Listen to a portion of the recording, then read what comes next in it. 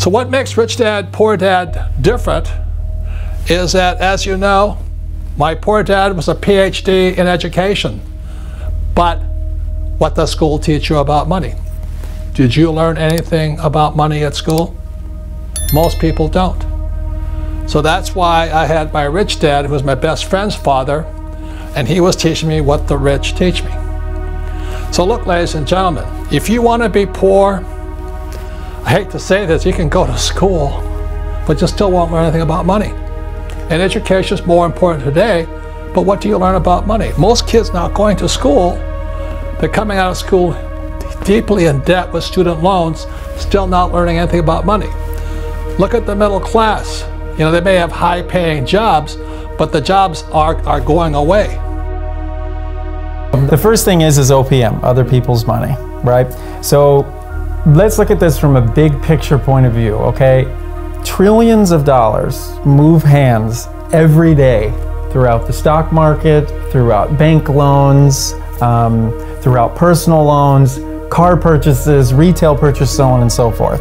The reason I'm starting with that is you have to get the concept in your brain that the money is out there, okay? And other people who have money, they want to find good investments, but they don't want to put the work into finding the deal. So once you learn how to find the deal and you get a good deal and the numbers make sense and you can give somebody a return on their investment, and that return, it would be foolish to get into what a good return would be, because each deal is in a case-by-case basis. There's not a magic number where you have to hit X% every time. So don't fall into that trap.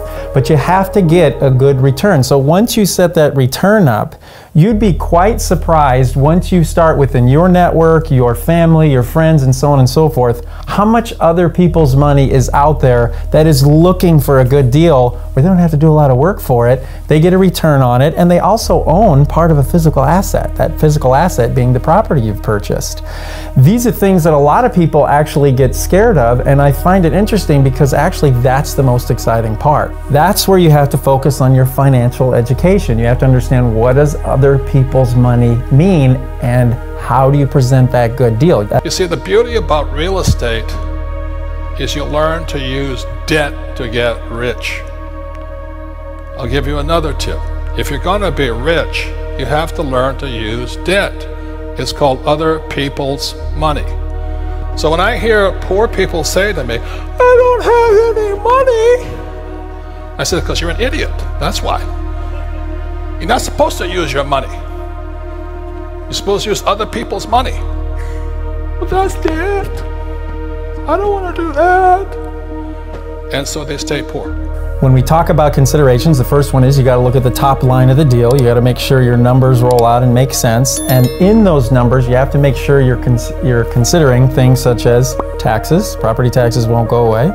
You have to consider things such as a percentage of potential loss from non-rentals, so empty, right, or vacancies. That's a big one. The next one would be your maintenance issues. Anything that's going to happen from air conditioners to toilets to plumbing to so on and so forth.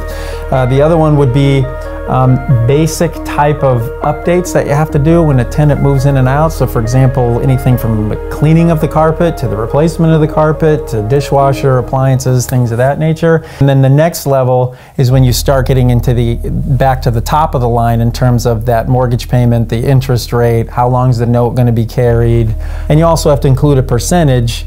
If you're not going to manage the property yourself, then you have to have some feel or some concrete number to use that you're going to pay a property manager that's going to take care of all these issues that could pop up.